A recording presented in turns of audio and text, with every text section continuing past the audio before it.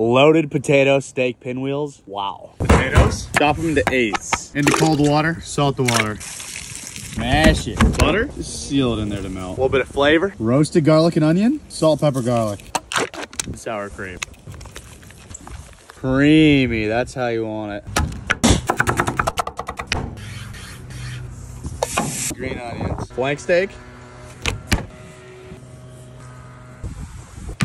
Cheese. Mashed potatoes. Green onion. Bacon. Just gently roll it all up. All done. Got a little bit of leakage, but we should be okay. Cut it very gently because that inside is soft. Wow. And let's give it a little sear.